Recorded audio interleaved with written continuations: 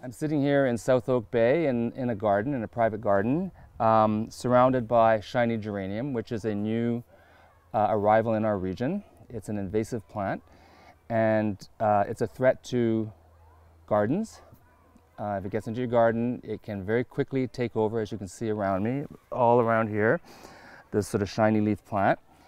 And it also is a threat to our native ecosystems.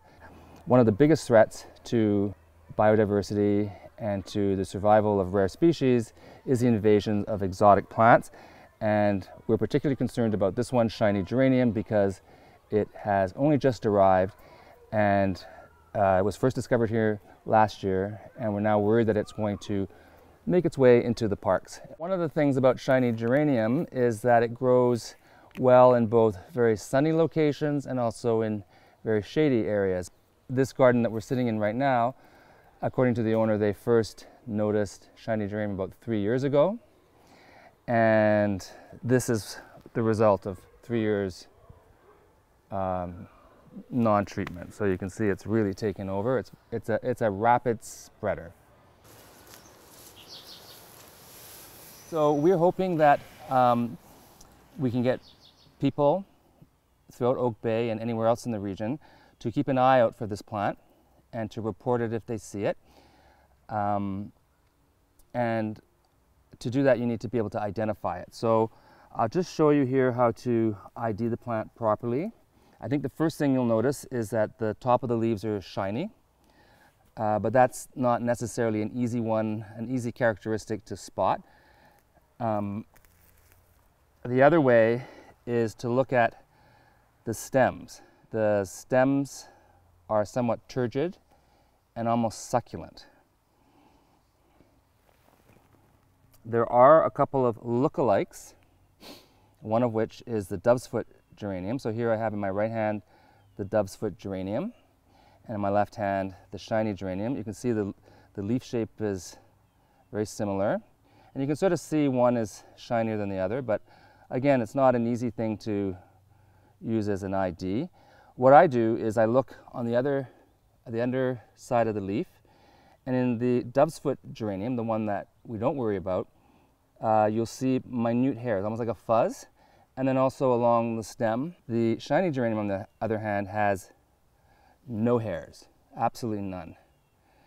And both will go a little bit red. The shiny geranium will go quite red when it grows in habitat or in an environment that's not super favorable. So here we have some plants that are going red because they're in an area that doesn't get a lot of rain, and also it dries out quite quickly, and also a lot of sun. So the stems go much redder, but here, most of the stems here are quite green. We're in the end of April. Starting about May, the shiny geranium will go to seed, and that's what you want to prevent. You do not want this plant to go to seed.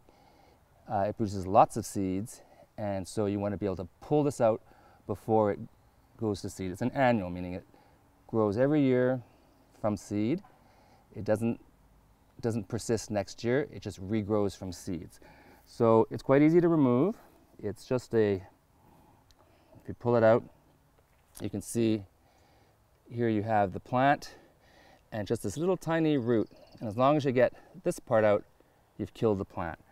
And so you can actually go in here and just remove it like this, making sure you get all the little roots out.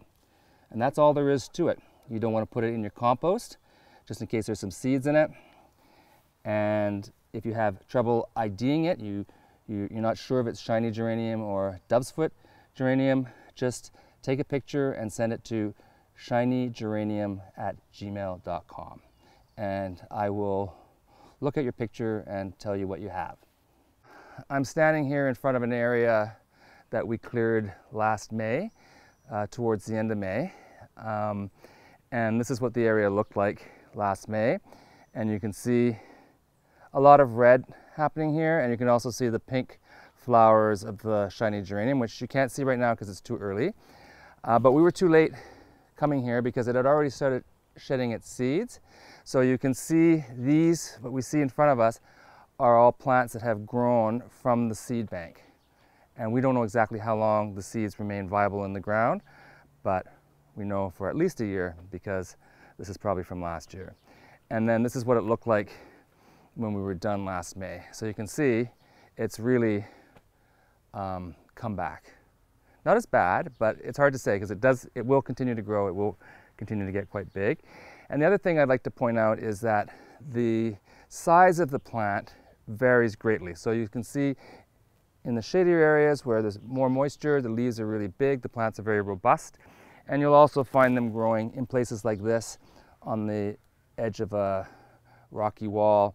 And the plants become redder and smaller, but they still produce lots of seeds. Try to remove them before you see the pink flowers, and then come back, 3 weeks later and look for any that you might have missed. This is an example of why we're extremely alarmed and worried about this shiny geranium, because it started off in the garden, and if you look onto the rocky outcropping here, you can see there's like a river of it going up.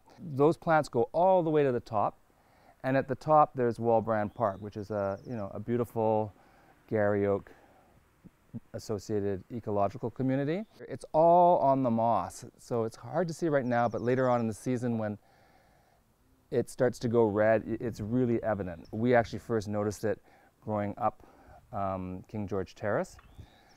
And so, keep an eye open for it wherever you are, and send me pictures, again, at shinygeranium, all one word, @gmail.com.